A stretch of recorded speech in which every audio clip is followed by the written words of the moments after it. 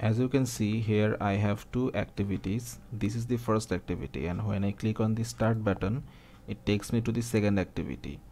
Now what I want is, I want to remove the action bar from the start activity, but I want to keep it for the second activity. So let's see how we can do it. At first we have to go to our values folder and select our styles.xml file. Here, if you want to remove the action bar for all your activities, you can just change the dark action bar to no action bar. But if you want to keep the action bar for some specific activities, then you have to design a new style. So let's create one style, that let's name it app theme dot no action bar, and inside here we will define some items. Let's set the name would be window action bar, and let's set it to false, and we have to create another item.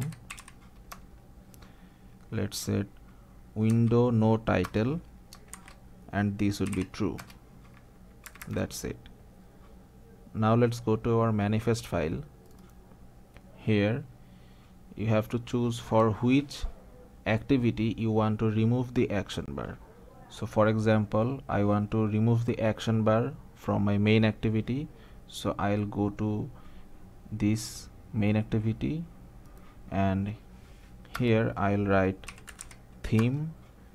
Let's select the theme from our style folder, style slash app theme dot no action bar.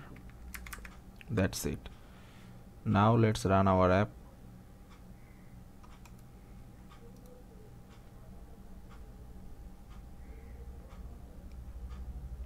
As you can see, our action bar is now removed. So when I click on the start button, it takes me to the second activity, and here is the action bar. That's it.